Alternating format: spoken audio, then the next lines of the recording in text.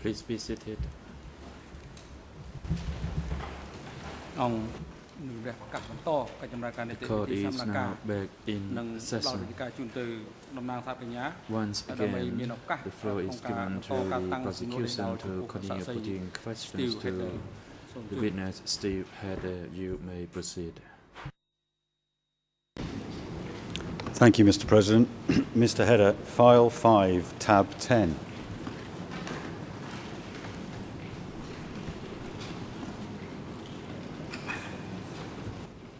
Dossier 5, onglet 10, Monsieur Hedder. Merci.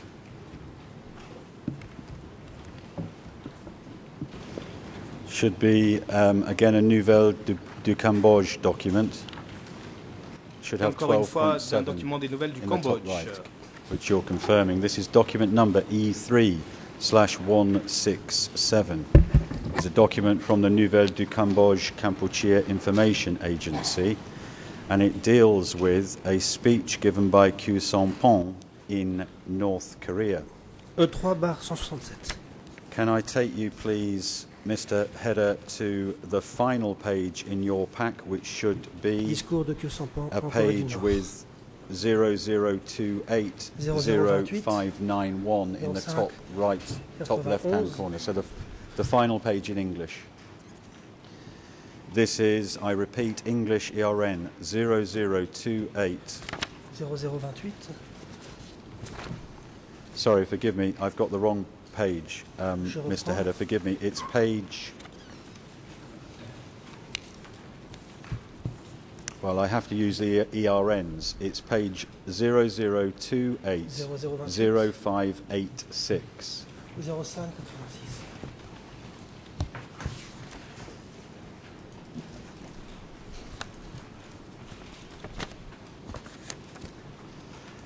This is Khmer 0059-6141 and French S00000122.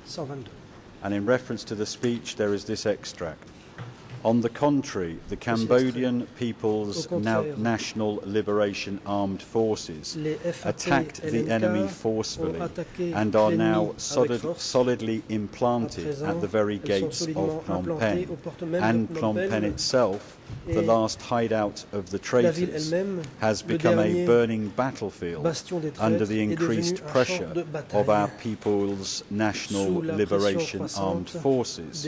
On the 18th of March, our People's National Liberation Armed Forces liberated another city, Udong, by annihilating all the puppet soldiers there, along with their reinforcements. In other words, over 5,000 enemies were eliminated, 1,500 of whom were captured. Close quote. Now, Mr. Hedder, at the time, were you aware of this speech about Udong, or other speeches about Udong, or other references being made to Udong by anybody in the leadership after the events in Udong on the 18th of March 1974?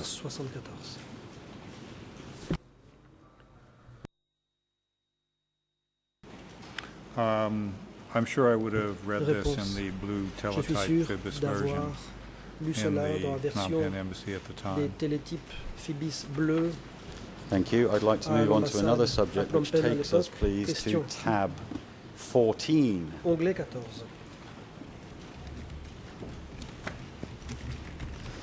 You have behind that tab extracts from document number E3/1815, which is the book by Ben Kiernan, How Pol Pot Came to Power, and we referred to extracts already from this book.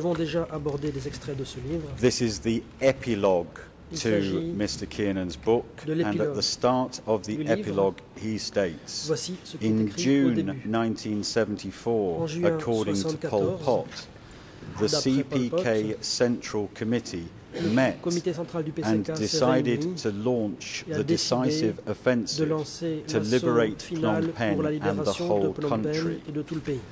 Reference is then made to footnote Il y 1. a une note de bas de page numéro 1 And footnote 1 references dans laquelle a il est document fait in mention French d'un document which en français relates to the anniversary of portant the sur CPK l'anniversaire and du the PCK date given for the pronouncement by Pol Pot is the 27th of September 1977. correspondant à can I l'annonce ask faite par this? Pol Pot et le Were 27 you, septembre have you 1977. either seen the original document Avez-vous or le aware document of original the reference by bien Pol Pot êtes-vous to a Central Committee au courant que meeting Pol Pot a fait in June référence 1974? à une réunion du comité central qui aurait eu lieu en juin 1974?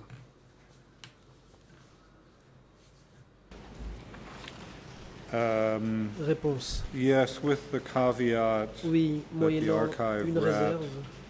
and the translator and me would prefer to see the Le Khmer original rat to de see what bibliothèque term was et le actually traducteur que je suis used in Khmer, souhaiteraient particularly connaître since le terme the phrase utilisé Central dans Committee is l'original not khmer, in quotes, so it could be surtout pour Ben l'expression Kiernan's gloss. comité central. Il s'agit peut-être d'une paraphrase de la part I de Ben don't have it Kiernan. available in Khmer, but the next Question, document je we're n'ai going pas to cela en is Khmer. available in Khmer. Par contre, l'autre Can document I existe en take you khmer, please to tab onglet 15. numéro 15.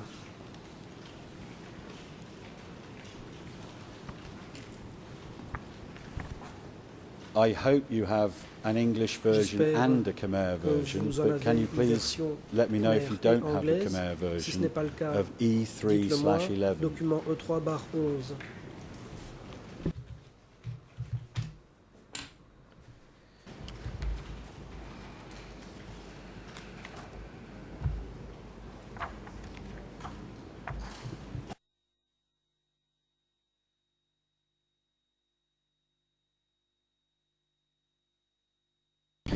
Mr. Heder, it's going to come through in a few minutes. I'm going to read an extract in English, Cela va and then I hope apparaître by the time we've bientôt. done that, that the Je vais Khmer is going to be d'abord lire un available extrait en anglais for et d'ici à la your fin, j'espère que la version consideration. khmer sera disponible.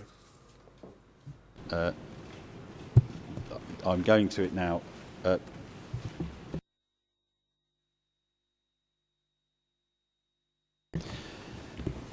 Mr. Heder, can you confirm that you have E3/11 references a revolutionary flag special issue, September 1977? Is that a document you have? I can see you confirming. Can I take you in the English, first of all, to page 36? The Khmer page for this, which I'd like to come up on the screen, please, if possible, is 000 631 62 through 63. The French is 00492836, and this is page 36, Mr. Heder, in the English version. The extract reads as follows. At the beginning, we concentrated on attacking the enemy's weak positions in the countryside with combined military attacks by regular and guerrilla units, with mass demonstrations to strike the enemy and take power in the villages and communes. In this way, we liberated and expanded in the countryside every single day and isolated the enemy, encircling them a few large population centers. At the same time that we tied down enemy forces in scattered positions where the communications and supplies became more and more difficult for them. Mr. Heder, I'm handing over now the Khmer version. I hope it's also on the screen, but I hope that with both documents it will help. Mr. President, can I hand over the Khmer version of this document? President, yes, you can. Court officer, could you deliver the document from the prosecutor for the witness examination? Ce document. Mr. Heder, I'm continuing with the extract, still on page 36. There's then a summation of what had happened from 1970 to 1974, and then this, and I quote, "When the lines of communication on ground and river were cut in 1974, the American imperialists and the clique of the traitor Lon Nol found themselves extremely isolated in Phnom Penh and a few provincial capitals. It was during this situation when our party's Central Committee, in the course of its June 1974 conference, resolved to mount the decisive offensive to liberate Phnom Penh and the entire country. Close quote.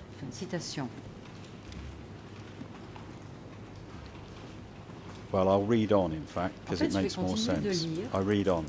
We dared to mount this decisive offensive because we had fully grasped both the enemy's situation and our own.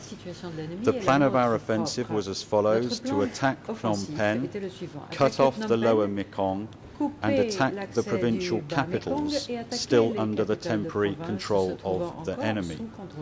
The control of the lower Mekong was the key factor in the total liberation of Phnom Penh, the attacks on other towns being complementary operations.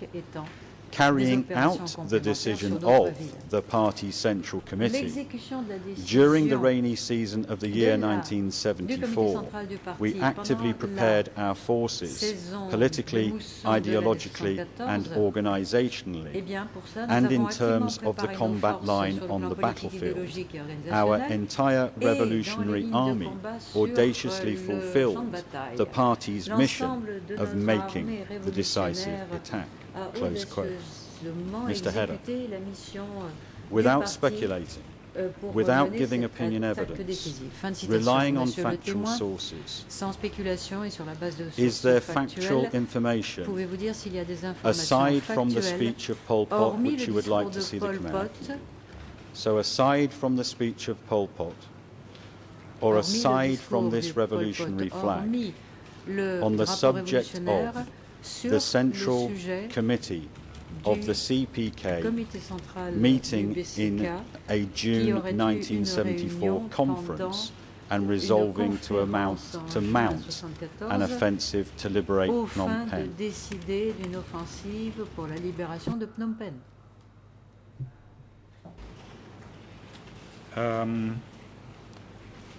This is not a very satisfactory answer, but I believe so, yes. I can't, off the top of my head, specify where.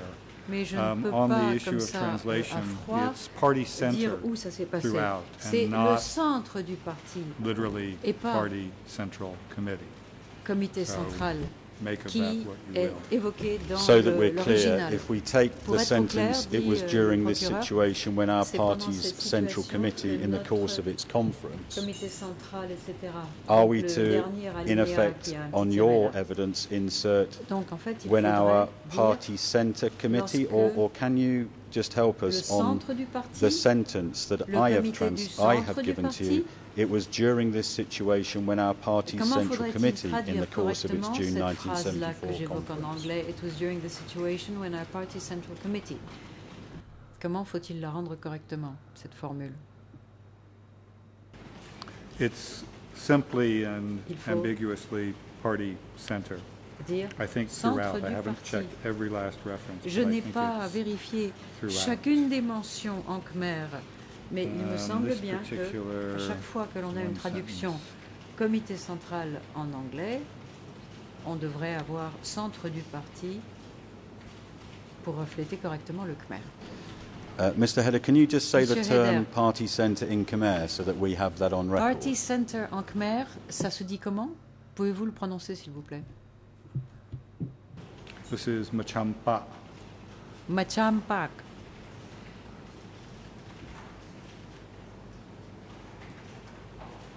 And the phrase that follows, conference, is, in my view, correctly translated. So we're clear, resolved to mount the decisive offensive to liberate Phnom Penh and the entire country. Etc., de monter l'offensive, etc. Le reste est correct. N'est-ce pas?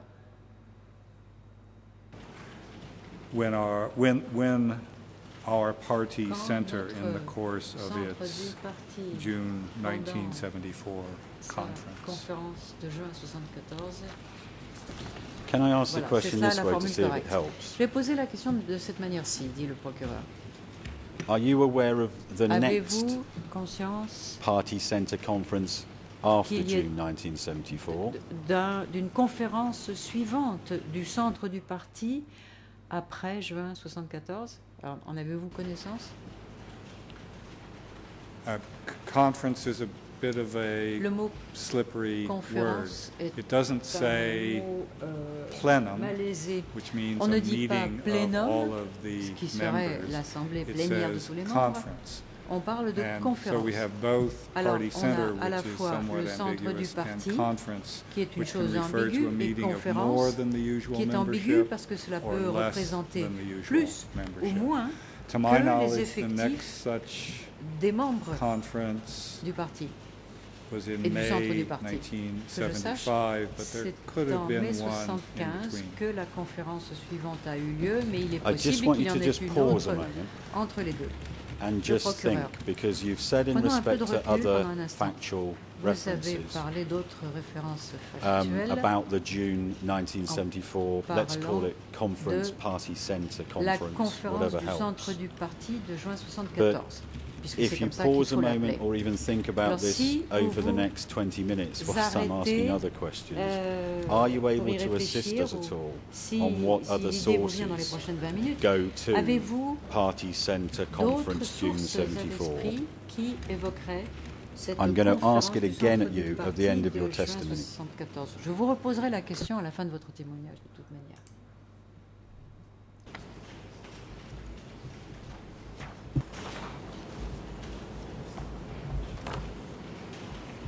Yeah, I'll think. Yeah. You said in your evidence earlier that it was in January 1976 at a certain meeting when Khieu Samphan became an alternate member, a full member, sorry. Can you just confirm that again, please? January 1976. C'était janvier 76, c'est cela?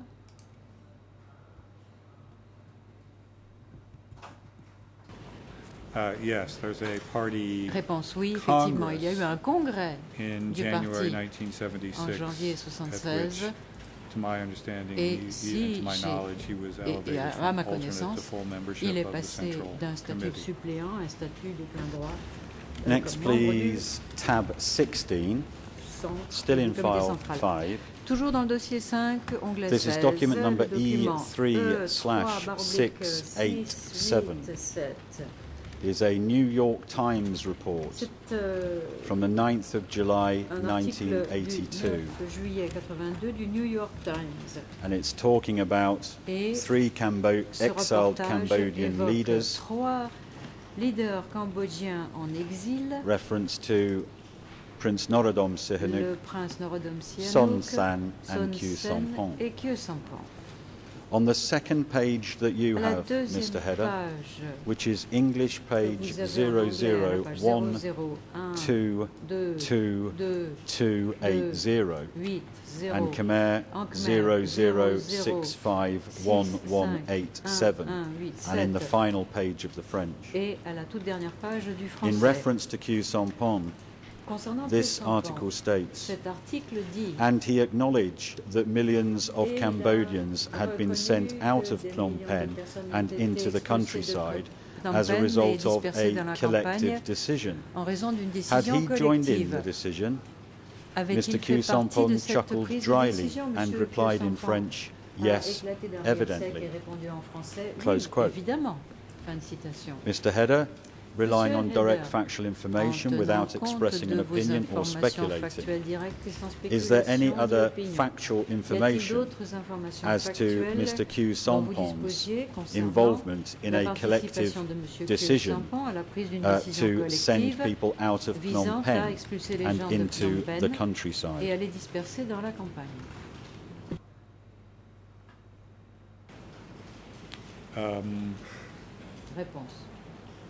Not to my recollection, not in my files, unless there's something mentioned in the interview or the discussion from 2005. Thank you. Can you move, please, to index number 18? Merci. Les procureurs, index 18, onglet 18. This is a collection of Amnesty International material.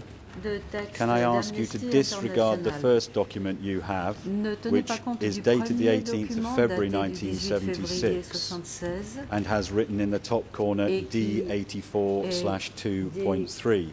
Please go beyond that document. We then arrive at a document which is in fact E3. President, Prosecutor, could you repeat the date procureur, pouvez-vous répéter document la number date again? Et la cote du document, s'il vous plaît. The document number Le document that I'm not referring to que je ne veux pas évoquer is est le D84/2.3, dated the 18th of February 1976. 76. The next document Alors, is le document suivant est le E3/3864. This is a letter Il s'agit ici from d'une lettre Amnesty International adressée to par Khieu Amnesty Samphan, International à dated Khieu the Samphan, en 28th date du of February 28 février 1977. 77. The subject matter Le sujet is in relation to people who have been handed in Thailand and handed back to the Democratic Kampuchea arrivé en Thaïlande authorities. et rendu aux autorités And du I also Kampuchea then want to move on to the démocratique. next document À la suite in de your ce pack, document, Mr. Hedder, prenez le suivant. which is the Dans le final dossier, il s'agit page de la in dernière your page tab, pour which cet is onglet, document number à savoir le document E3/3311. This is a letter from Il s'agit d'une lettre Amnesty International, International and if I can quote, it's dated que je the voudrais 8th of citer. May Elle est en date du 8 1977. mai 77. The heading is as follows. Son intitulé est le suivant. This is in fact a press En release. fait, c'est un communiqué de presse. The heading is L'intitulé Amnesty International Amnesty concerned International, at democratic Kampuchean préoccupé government's lack par of le response silence to du gouvernement du Kampuchea appeals. démocratique, Amnesty International today, en the 8th of des May appels qui lui ont été 1977, adressés. expressed concern at the Amnesty lack of International, response aujourd'hui, le by dimanche the government 77, of s'est democratic fait par l'absence de Kampuchea réaction du gouvernement du to its Kampuchea past démocratique appeals à ses and précédents appels et inquiries. demandes de renseignements. The International Human Rights L'Organisation Organization internationale des droits said de l'homme that in February a this précisé year it had qu'en appealed février to cette President année, Khieu elle avait Samphan demandé au président to Khieu look Samphan into the fate of d'examiner 26 le Cambodian sort de citizens 26 citoyens forcibly cambodgiens returned to Cambodia contraints by de retourner au Thailand Cambodge in par voie de November Thaïlande 1976. en novembre 76. The 26 persons, Les 26 mainly intéressés, qui farmers, sont essentiellement but des including an agriculteurs, 11-year-old et qui child, incluent un enfant de were later 11 ans, reported to have been executed été shortly after exécutés their return peu to après leur Cambodia. retour au Cambodge.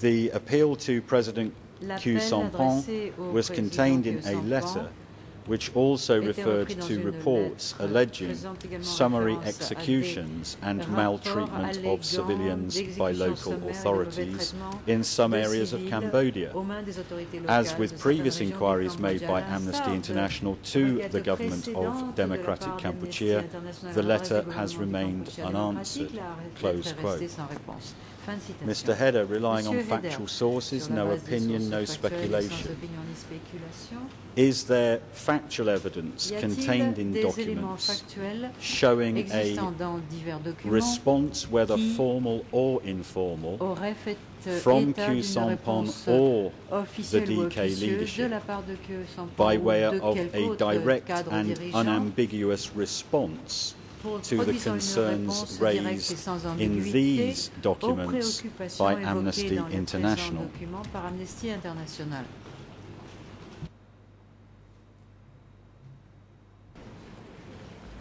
I think I can answer Réponse, positively je peux not.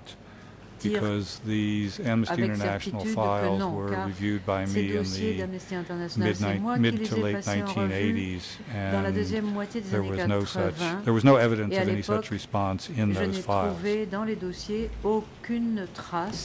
You said earlier in your testimony, I think you said late 1978, when you met Ieng Sary and Nat at a UN General Assembly in New York, I take it. During this period, did Ieng Sary, Nat, or anyone else there who had any connection whatsoever with Democratic Kampuchea ever say to you that responses had been made to refugee complaints, Amnesty International reports, or any other documents indicating mass atrocities in Democratic Kampuchea?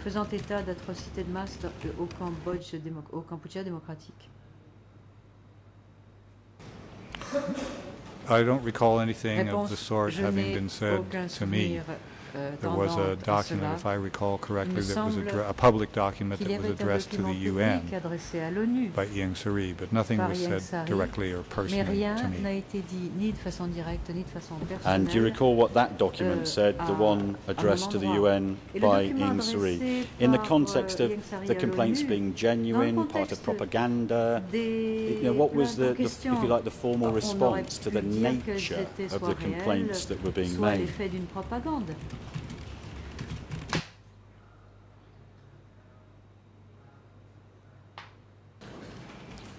My recollection is it, in short, said that this was propaganda and false.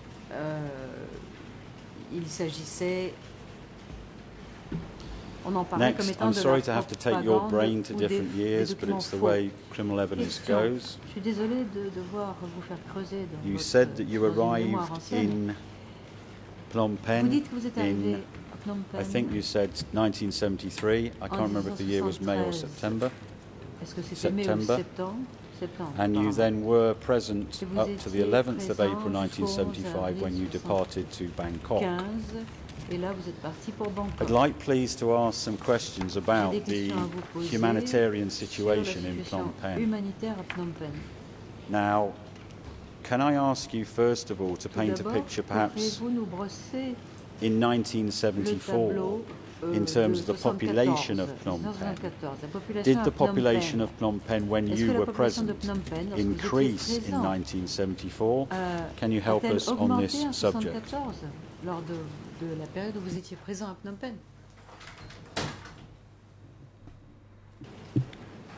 My recollection is that it generally increased throughout the entire period that I was there. You spoke about the shelling. You said that in the dry season of 74 through to 75 the shelling recommenced and that it was continuous from January through to April 1975. Can you confirm that, please?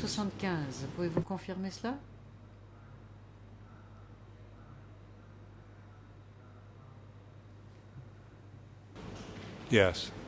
Réponse oui. And you gave a date of the 15th of August 1973 for the not just notional but actual cessation of US bombing. And then when we're dealing with dry season 73-74 and dry season 74-75, such bombardments as there were, and you've described this already, were coming into you and you having to build your bunker. Vous les avez reçus et donc vous avez dû vous construire un bunker.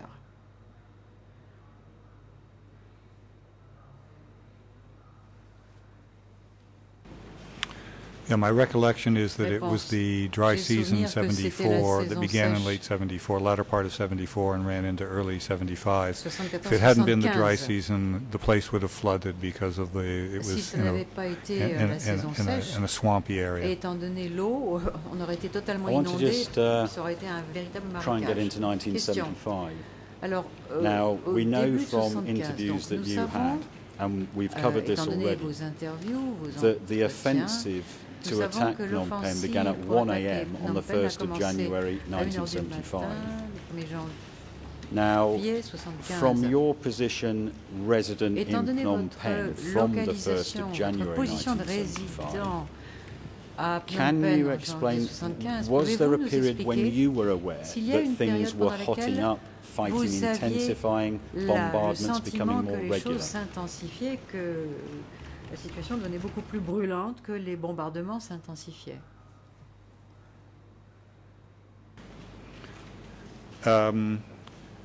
In that latter part of 74, notwithstanding the artillery fire coming from the southwest, there was generally a kind of lull on the battlefield, and some in the Khmer Republic took that as a sign that the Khmer Rouge, for lack of a better term,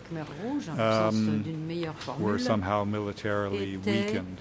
But the Japanese military attaché, who I mentioned the other day, and other foreign embassy military sources told me at the time that this was in fact an indication that forces were being concentrated for a large-scale attack on Phnom Penh, which indeed began that New Year's Eve, New Year's Day, 31 December 74, 1 January 75. And I did my bit as a journalist on the morning of the 1st of January by going to the opposite side of the Mekong facing Phnom Penh, where the Khmer Republic had forces and forces which were driven into the river by the attacking Khmer Rouge forces. After that, I would try on a daily basis to tour the shrinking defense perimeter around Phnom Penh, which I actually did on the morning of the 11th of April, the morning that I left. Earlier in the morning, I toured one part of that perimeter and had some discussions with some FANC troops who were horrified when I told them that I had been given word that the U.S. Embassy was going to evacuate all of its personnel, because they knew that meant that the U.S. Embassy, or they understood that to mean that the U.S. Embassy had concluded that the situation was militarily hopeless, and that therefore their situation was militarily hopeless.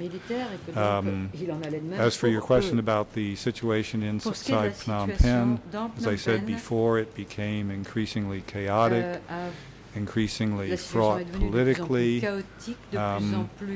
and I don't think I previously mentioned that maybe I did allude to it, I had fairly good contact with the students and the workers, and I was interested in the issue of what was going to happen when the Khmer Rouge came into Phnom Penh. There was one particular university student leader who, if I recall correctly, was named Gun Thon Thanarak, called himself Peng, alias Peng. And I put that question to him. He was a leader of the university student. I put that question to him maybe on the 8th or the 9th of April. What was the revolution going to do about the administration of Phnom Penh, given the situation in the town? And he said to me, "You don't need to worry about that. We'll all be out farming the fields." And I didn't get it. I didn't realize what I was being told. It was only after Phnom Penh was evacuated that I realized that I'd made an enormous journalistic error by not understanding I'd been given a scoop.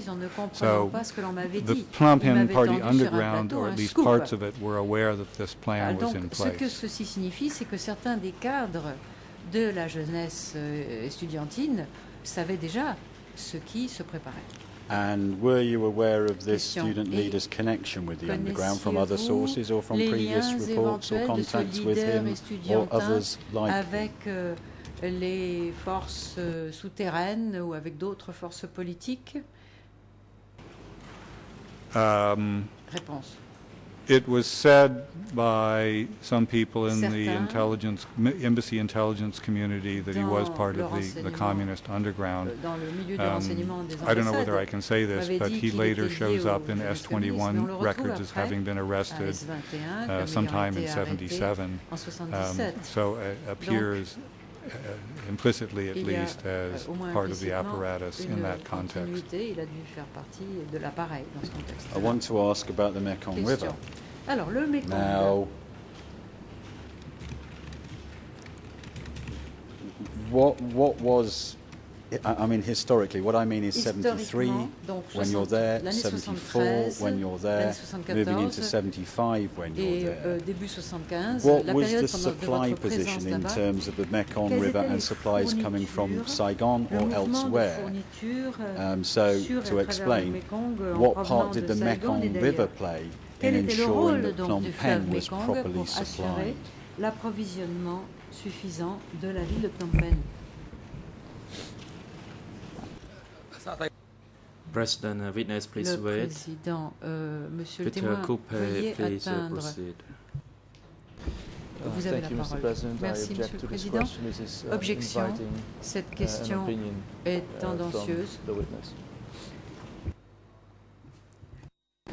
Mr. President, I didn't give my usual introduction. Can Monsieur I le give the Président, usual je n'ai introduction to the pas question? And then I hope there won't donné, be si vous voulez, objection. mon préambule habituel à cette Without question pour la expressing an contextualiser. Et donc, il n'y aura pas objection. Donc, sans exprimer Relying on d'opinion ni direct de factual spéculation, et information en that vous either tenant you saw aux or came données to you, factuelles dont vous avez connaissance, can you assist on pouvez-vous the Mekong River nous and aider its importance, pour if ce qui est de any, to comprendre supply? l'importance éventuelle du fleuve Mekong pour l'approvisionnement?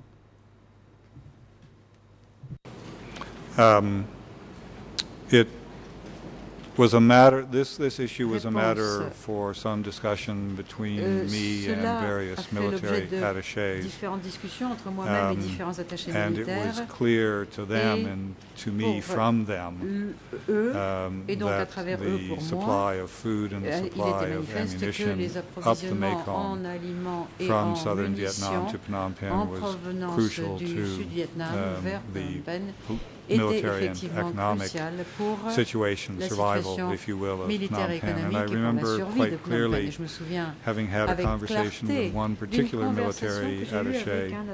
I believe it was an American, not the Japanese. And I asked him what could happen that might result in the Mekong being cut. And he said mines, and within a couple of weeks that was indeed the way in which the river was effectively blocked. Mines were laid across the river and then troops were stationed so that when boats coming up the river attempted to cross the mines that were strung across the river, they would be hit by gunfire, particularly recoilless rifle fire from the banks. Who was laying the mines? Did you ever see the mines or the result of collision with a mine at this time? Les mines ou l'effet du contact avec ces mines à cette époque-là?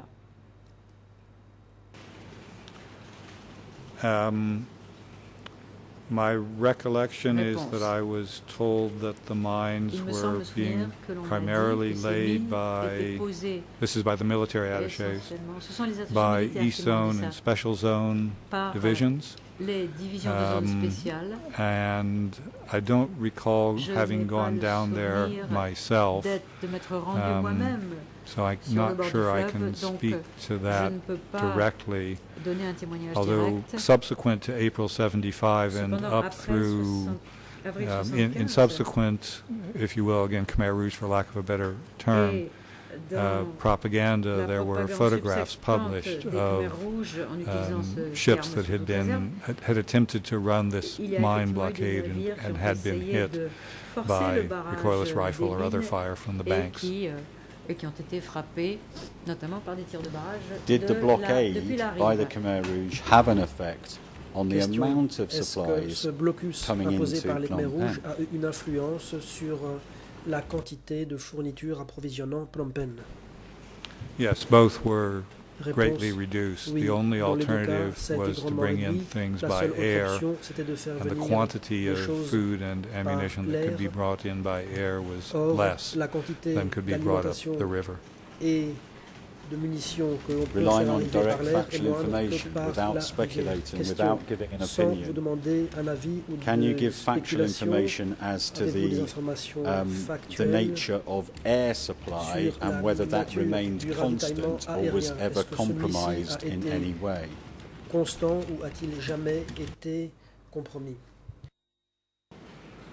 I'm a bit hazy on that. Réponse. Mes souvenirs sont un My peu flous à ce sujet. memory is that the D'après so-called mes air souvenirs, bridge le pont aérien ended comme on sometime, and I'm talking a now pris fin days or weeks, not months, before the 11th of quelques April. jours ou But quelques I'm mois not absolutely sure about that. avant le 11 avril. Je In ne suis terms pas of absolument sûr. hospitals in the Question. period, Pour ce qui est des I mean, let's hôpitaux, say late 74, perhaps through to April fin 75. 74 et jusqu'au mois d'avril 75, Did you visit any hospitals? Do you have avez-vous jamais direct factual visité des information hôpitaux? without Est-ce que vous avez speculating or des giving informations an factuelles opinion à ce sujet on the sans donner extent d'avis of ni civilian spéculer pour ce casualties qui est du nombre de in victimes hospitals? What I mean, civiles qui étaient dans les hôpitaux? civilian Je parle casualties ici being treated in Des hospitals civils qui in étaient traités or dans around les hôpitaux Phnom à Penh. Phnom Penh ou aux alentours. No, I didn't Réponse. do that. Non, je ne l'ai pas fait.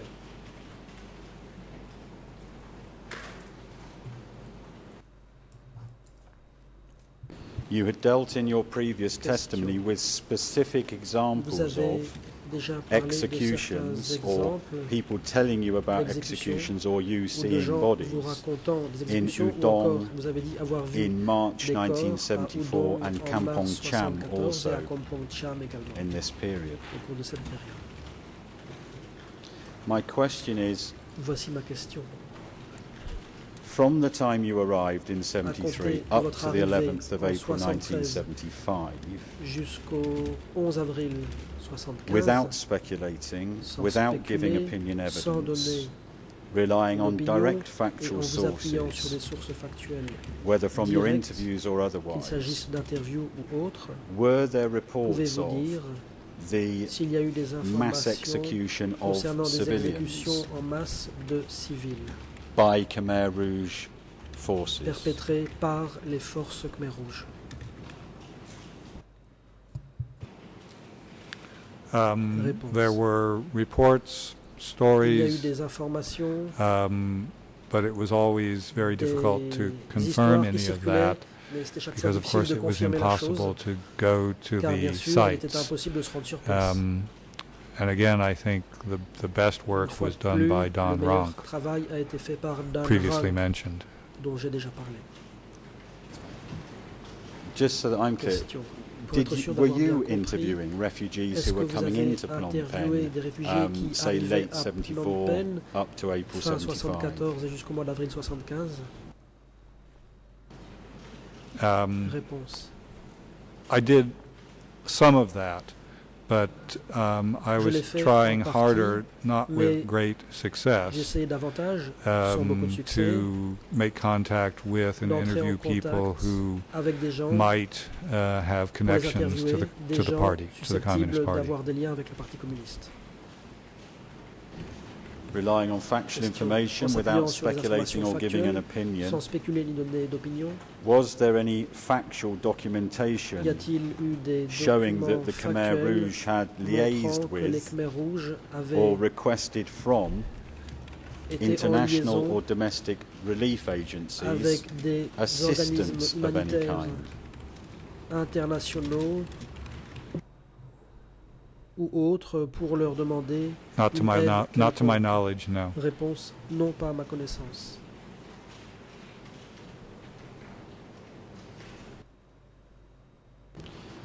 Such of the refugees that you Question. did speak to or that others were speaking to, what were the refugees fleeing Les- from? D'après ce que vous ont dit, ou d'après ce qu'ont dit à d'autres les réfugiés, quel lieu ceux-ci avaient-ils quitté? Fighting in general terms, Réponse, il quittait les combats en termes généraux. Fleeing the advance of Khmer Rouge troops, à l'avancée des forces Khmer Rouge, fleeing the threat or the reality of shelling and bombing by the Khmer Republic armed forces. Réel ou supposé, and I must say, even though I was given that story given to do that story that I described the other day about what people expected to happen, almost all of that, of what I was told, I would describe as speculative. And that's why there were two very different streams of thought, neither of which was based, at least among the people to whom I spoke, or seemed to be based on any real direct knowledge. Thank you. I'd like you please to obtain file 2. Prenez, s'il vous plaît, le classeur numéro 2.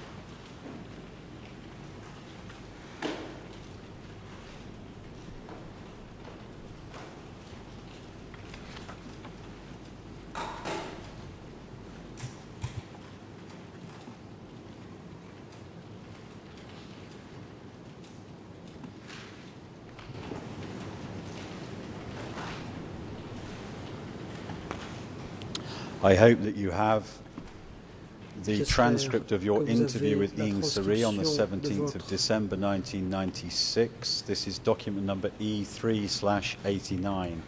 Interview avec Ieng Sary le 17 I'm décembre starting, in fact, 96, with the commencement of this interview.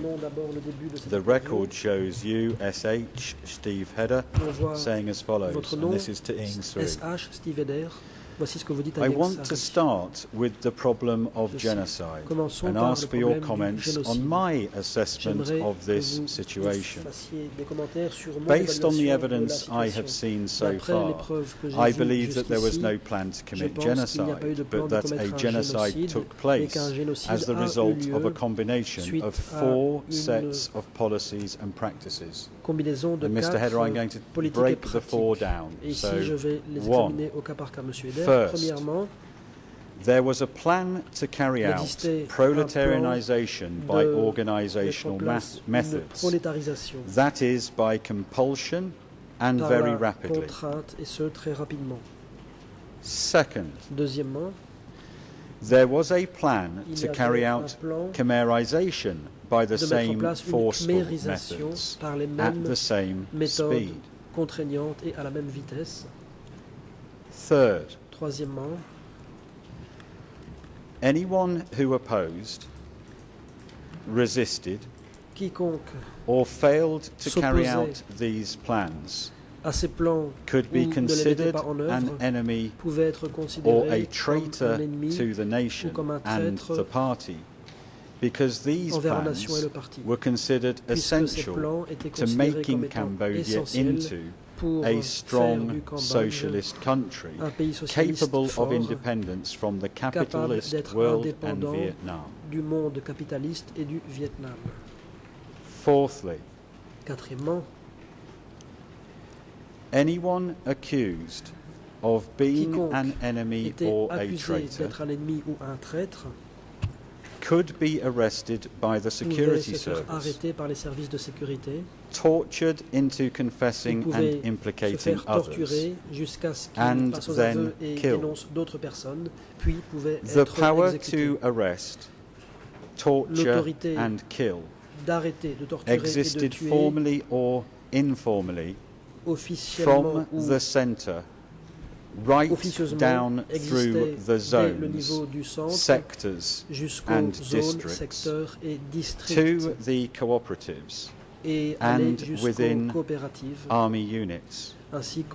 And the use of torture created the most subjective multiplication of the number of enemies. At the same time, the economic and military failures of the revolution resulted both in numerous deaths and more accusations of treason within the ranks. The overall result was genocide, even if it was not planned as such. For the moment, close quote. Fin de citation. You have here put 4 elements Ici, to vous dégagez 4 éléments and que vous you présentez à Ieng Sary. stated them in the interview. Vous les énoncez au cours de l'interview. Vous Second, dites qu'il y a un premier point, third, un deuxième point, un troisième fourth. point et un quatrième point. My question is, had you Voici formulated ma those question. 4 themes? In other words, had you prepared Est-ce que those vous aviez 4 themes préparé ces or 4 written them thèmes? down as a set of Est-ce que questions vous les before aviez you couchés sur actually papier asked them to avant Ieng de poser Sary? la question directement à Ieng Or Sary? was that you speaking off the Ou cuff? bien est-ce que vous avez improvisé?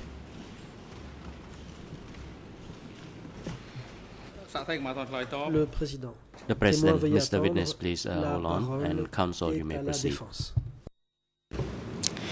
Oui, merci Monsieur Yes, le thank you, Président. Mr. President. J'interviens à ce stade-ci parce que Let me nous sommes respond now là à because, une limite here extrêmement we're délicate reaching a very de l'interrogatoire de Monsieur le procureur. limit Je m'explique.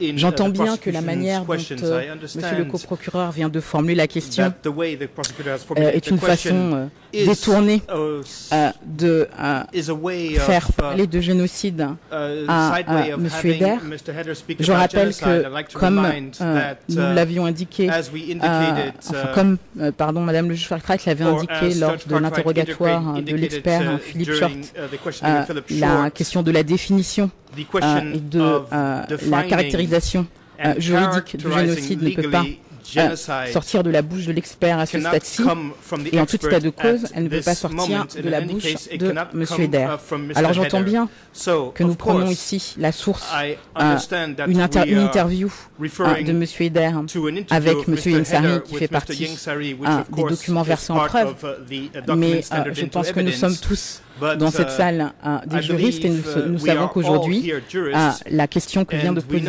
Monsieur le procureur a pour but de parler de cette caractérisation ou pas de génocide, quelle que soit la manière de rappeler les questions qui ont été posées par M. Eder.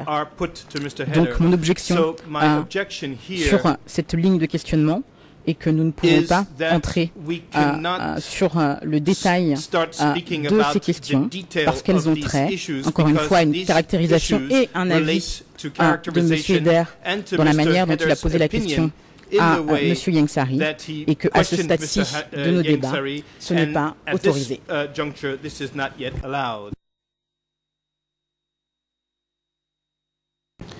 Mr. President, the purpose of the questioning is not to go on about genocide. We're all aware of that offence within this court.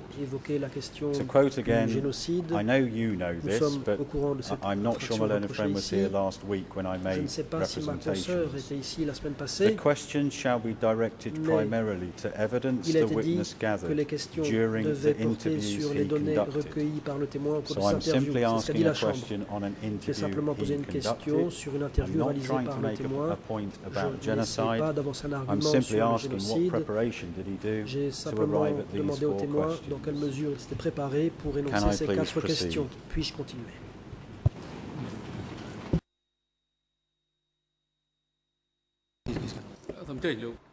Le président, je vous en prie, maître. Oui, Monsieur le Président. Précisément, nous sommes d'accord que c'est bien une interview de Monsieur Eder avec Monsieur Ieng Sary et je n'ai absolument pas de difficulté à reconnaître ce point. Mon problème est que lorsque dans l'interview, nous parlons d'une caractérisation juridique qui n'est pas dans le champ de ce procès-ci et que c'est une caractérisation juridique qui est faite à l'époque par Monsieur Eder, qui est son avis, qui est tout à fait respectable, mais qui ne reste pas moins son avis. La manière de présenter la chose comme simplement une question comme une autre, relevant de tous les interviews que M. Eder a pu effectuer n'est pas juste dans le sens juridique. Encore une fois, il ne s'agit pas d'une question anodine. Si nous avions des interviews de M. Eder avec différents protagonistes de l'époque qui parlent de la caractérisation juridique des faits, je vous opposerai la même objection. Donc il ne s'agit pas de savoir si c'est une interview ou pas effectuée par M. Eder. Il s'agit de savoir sur le sujet précisément de la question de M. Eder. Nous sommes dans la caractérisation juridique et cette manière de poser la question par Monsieur le coprocureur vient à parler de qualification juridique qui n'a pas lieu d'être dans le cadre de cette audience et à travers ce témoin qui n'est pas un témoin expert aujourd'hui et qui plus est, lorsque ce type de question a été posé à M. Short à l'époque, qui est expert, n'a pas été autorisé par la Chambre. Donc, encore une fois, nous souhaitons simplement qu'il y ait une même logique dans les décisions de la Chambre.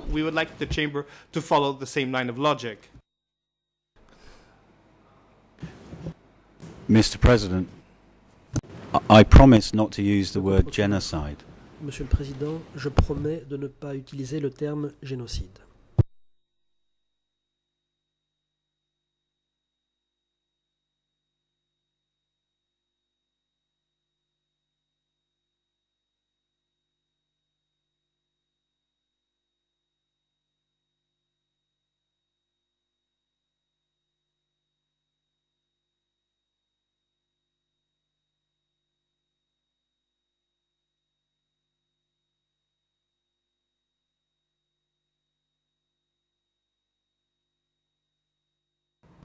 President, Judge Jean-Marc Lavergne, you may proceed. Lavergne, je vous en prie.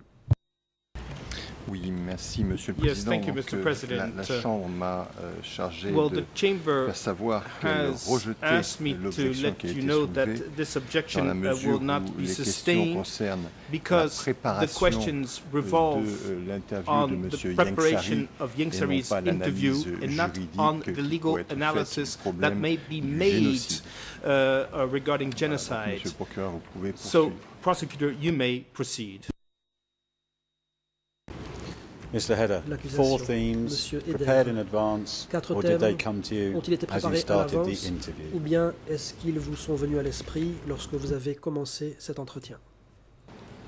Réponse. Because of the obstruction of my trip to Pailin by the Thai authorities that I described, and the fact that Yang Sari then had to travel from Pailin to Chonburi to meet me there. I had lots of time to prepare. My recollection is that I probably, for this opening PhD dissertation disguised as a question, wrote down rather extensive talking points, maybe not what's here word for word, but the talking points were there. And I'll add that in doing so, I was not making any claim to having a legal understanding of the notion of genocide, nor expecting Yang Sari to have a legal notion either. Of course, in the academy, this is a term that has many contested meanings. It was rather an attempt on my part to use that rather provocative word to elicit an answer from him that would address the 4 points, among others, that I was raising. Répondre aux 4 questions. And can we deal with Yang Sari's response to your 4 S'agissant de la réponse de Yang Sari, Yang Sari's first words, as recorded, are, I also see things that way. Je vois également les choses ainsi. Is that a correct reflection of what Yang Sari told you in his first answer to your question? Répondu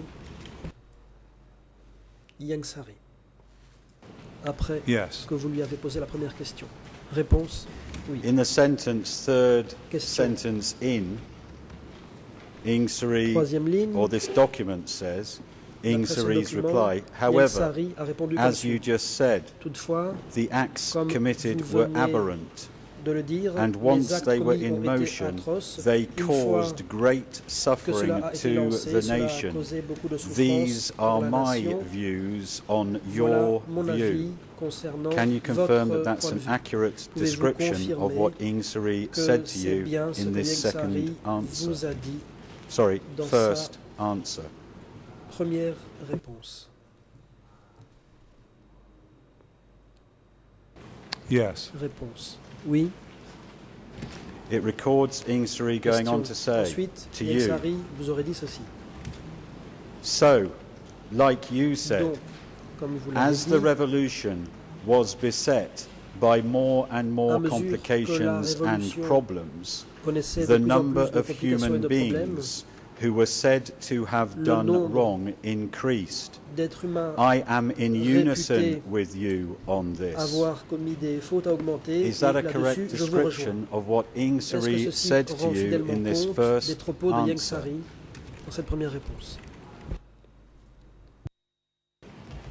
Yes. Réponse oui. The record continues. Ing Sari. Je lis la suite. The record continues. Ing Sari. Ieng Sari répond. And your 2 points. First, that this was done in order to establish a more formidable communist foundation for the country, more quickly than on Vietnam, so that Vietnam would not be able to keep up and would not dare to try to take control of Cambodia, are true. This was generally true and was the common understanding of the leadership. Is that an accurate record of what Ing Sari told you in this first answer? De cette première réponse de Ieng Sari. Yes, except for the, I guess, obvious typo. It should be more quickly than that in Vietnam, not on Vietnam. Ça devrait être in Vietnam et pas on Vietnam en anglais. Your second question to Ing Sari. We're moving over the page. This makes it English 0041 7600. Khmer 000-62453. Question. Stephen Hedder. From what point in time was there a decision or an understanding that it was necessary to do things in this manner? Second answer, Ing Sari. It was right there from the time a victory was achieved in the 5-year war against aggression.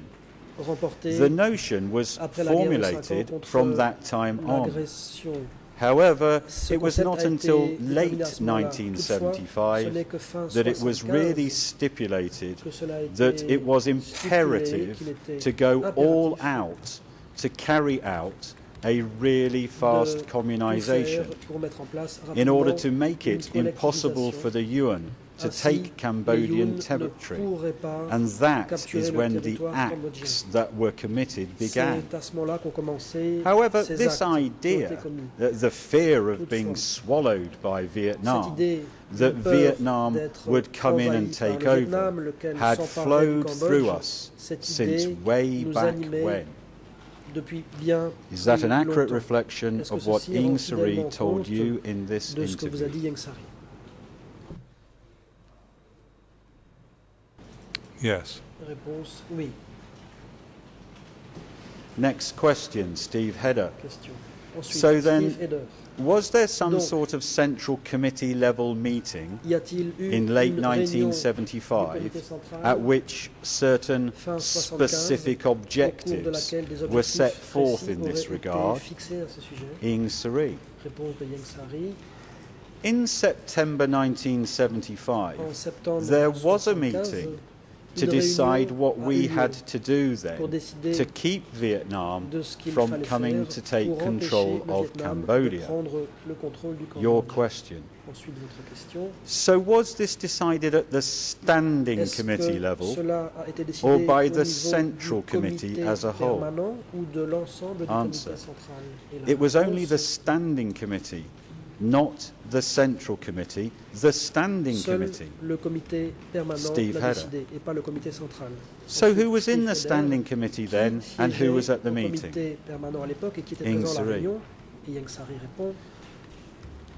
Virtually all of the Standing Committee was there. Pol Pot, Nguyen Chia, Sao Pim, me, Son Sen, Tam Mok. Steve Hedder. Tam Mok. And Vaughan Vet or not?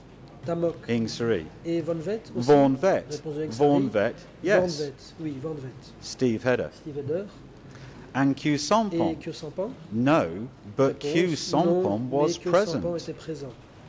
Hedder. Ensuite, question de Steve Hedder. Was present, but was not a member of the Standing Committee. Ing Sari, he was not a member of the Standing Committee. Ta Nhum of the Northwest is your question. Ensuite, la question suivante. Ingsari, the Northwest. He was not yet a member of the Standing Committee, but he attended that meeting. Khoi Thuon was also there, even though he too was not on the Standing Committee. He was there. That was all as far as I know. Steve Heder, that's all. Ingsari, a number of military commanders. Close quote. Is that an accurate record of what Ingsari told you in this meeting? De Ingsari au cours de cette conversation avec lui. Réponse oui. I'm moving to a final subject. I'm not going to present documents because I don't have time. From your factual information, without expressing an opinion, without speculating, relying on interviews you had or other factual information, is there factual information about a subsequent transfer in significant numbers of people from areas in Cambodia to the northwest region after April 1975. So to make the question clear, I'm not asking about the initial evacuation in April 1975. I am asking about, if any, a subsequent evacuation or evacuations that happened at a later stage.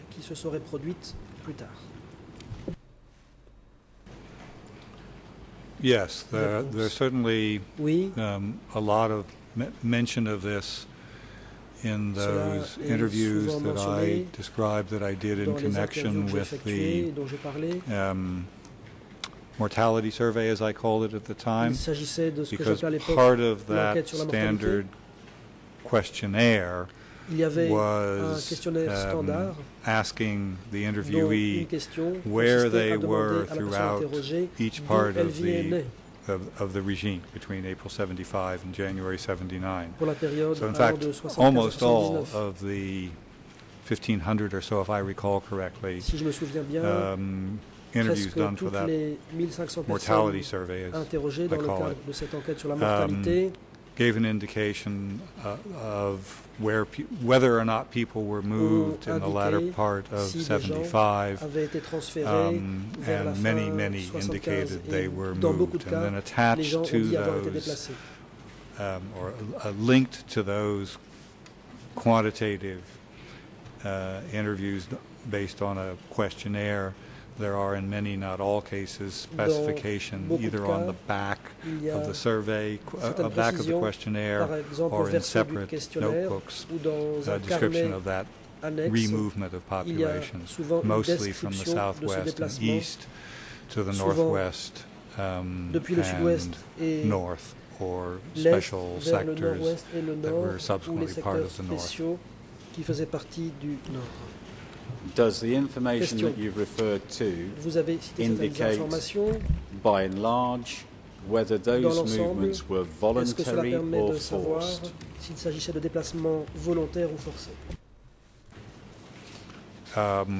Combination of both, I would say. I can't, off the top of my head, I'm sure I ever did a statistical analysis. Some people were persuaded, believed what they were told, which was that the food situation in the Northwest was better or likely to be better than it was in the Southwest, and at least in some parts of the East. And I can say, from having talked to many Cambodians over many years, including prior to these discussions, this was a widespread Cambodian belief that the northwest of Cambodia was a kind of rice basket where there was high productivity, considerable land available to be cultivated. So some people went because they believed that once they got to the northwest, their lives would be better. Others were very reluctant to leave behind the rice that they had, the paddy that they had planted, and cultivated and was about to be harvested at the end of 1975, thinking we worked hard to produce this food and now somebody else is going to eat it. And who knows what the situation may be like in the Northwest or elsewhere. So there were both views, and both people who were prepared to go and people who didn't want to go. And in those who didn't want to go, can you give us a flavour or specific examples of the nature or type of force that was used or exerted on them in order to encourage them to go to the Rice Bowl areas? Partir vers les régions productives.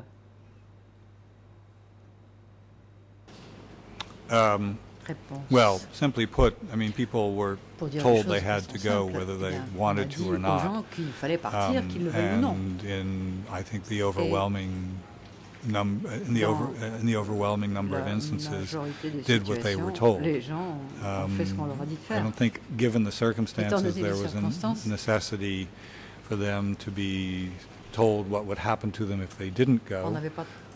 Many had already reached the conclusion that not to obey orders was to put oneself at risk at least of detention, if not execution.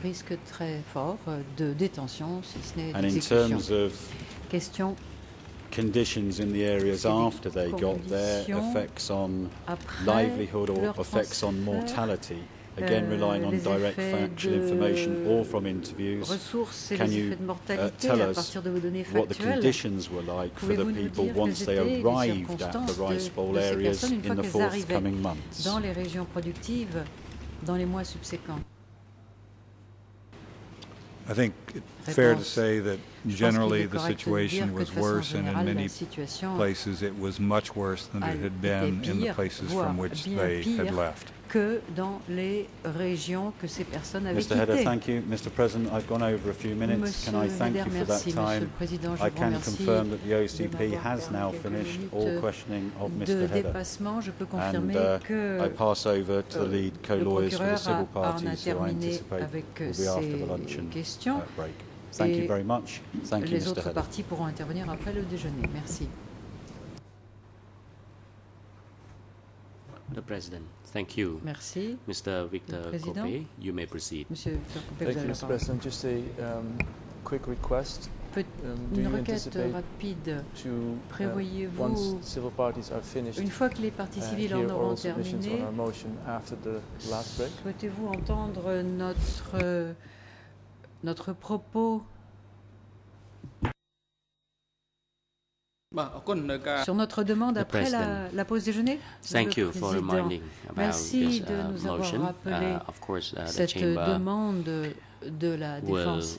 La Chambre prendra une décision là-dessus à la suite des questions des partis civils. It is now an appropriate juncture for lunch break. The chamber shall adjourn now and resume at 1:30 Nous this reprendrons à afternoon. 13h30 cet Court après-midi. officer is instructed to assist the witness during lunch break aux témoins pendant and have him la return pause to this et veuillez courtroom le ramener by en 1:30 cette salle this afternoon. pour 13h30. Security guards are instructed to bring Les Mr. gardes, Kyew Sampon veuillez to escorter the Monsieur holding Kyew cell Sampon downstairs à and la have him return cellule to this courtroom et le ramener this afternoon cet before après-midi 1:30. pour The court is 1h30. now adjourned. La séance est suspendue.